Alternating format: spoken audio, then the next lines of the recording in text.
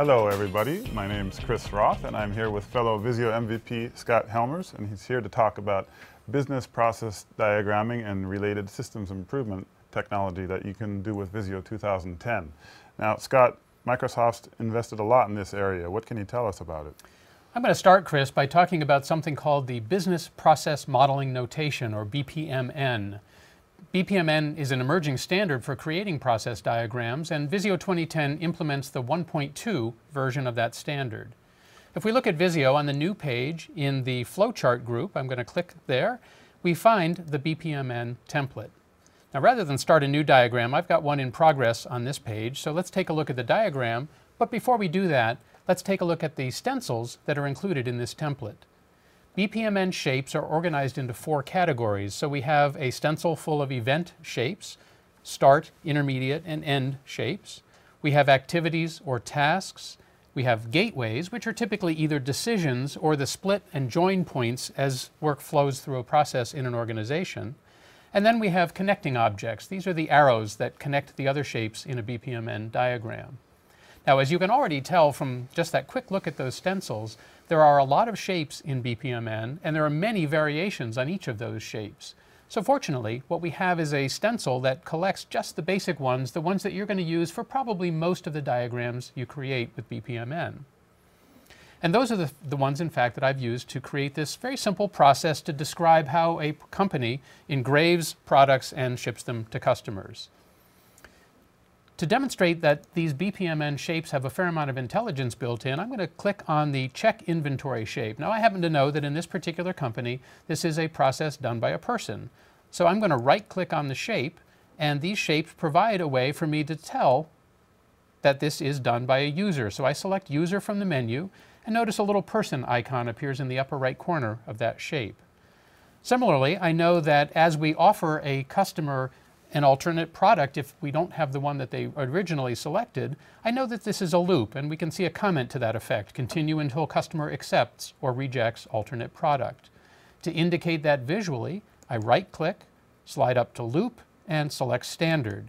And now, in the bottom center of that shape, I see a little arrow that visually indicates that this is indeed a loop.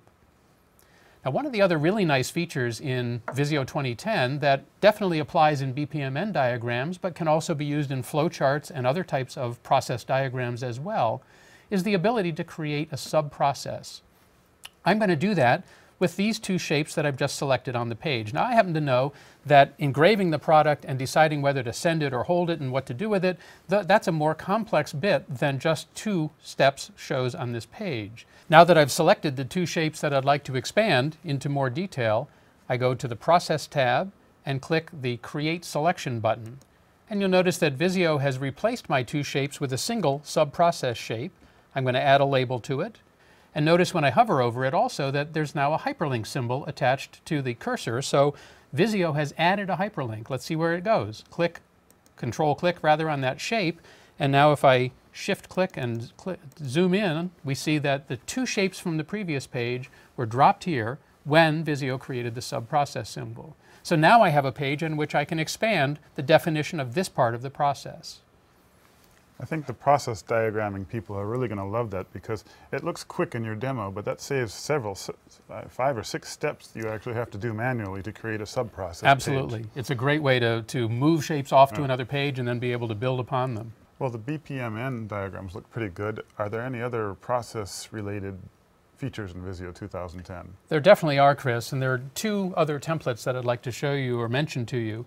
The first is in the business category, and it's called a 6 Sigma diagram. You might be familiar with that process improvement methodology. This is a diagram type that allows you to create business process improvement and quality improvement diagrams. Go back to the Home button here and go into the flowchart category, where we find the Microsoft SharePoint workflow template. And that's the one I'm going to focus some attention on. I want to show you a little bit more about how that works. What we're looking at is a text description of a SharePoint workflow. That's the way you've had to create SharePoint workflows in the past. It's a text editing function, and this happens to be a purchase order request spelled out in textual form.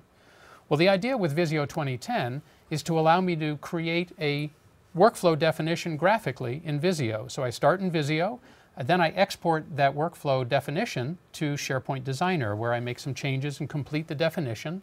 I can then execute the workflow. So we can actually go from a picture of a process to an executable workflow by moving from Visio into SharePoint.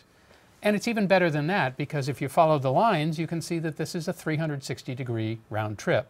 We can take the same or updated version of the workflow definition from SharePoint, and we can bring it back into and visualize it once again in Visio. So let's see how that works.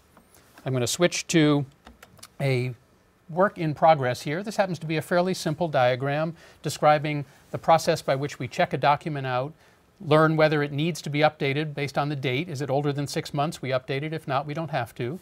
And then in either case, we check the document back into the repository. I created this diagram using the stencils that you see on the left. There are a set of SharePoint workflow actions.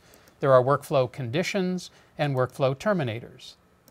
What I would do at this point then is to export this diagram to SharePoint Workflow. I'm going to do that by clicking on the Process tab and clicking the Export button. At this point, I would go into SharePoint, I would add the additional information that's necessary, and I could execute the workflow. Let's say in the process of doing that, I realized that, it would be useful to add one step. After updating the document, let's say I want to enhance the document history, so I want to add a couple of comments about the changes I made. I can do that in SharePoint Workflow Designer, and now back in Visio, let's import that modified workflow definition. Simply click the Import button, scroll down to find the modified version of this workflow, and now we see, after revising the document, we do update the revision history and then check the document back in. So we've gone a round trip from Visio to SharePoint Designer and back. Well, that's pretty impressive. You've got BPMN diagrams, they look good, subprocesses, and round-trip process flow definitions with SharePoint Workflow and Visio 2010. Very impressive indeed. Thank you, Scott. Thanks, Chris.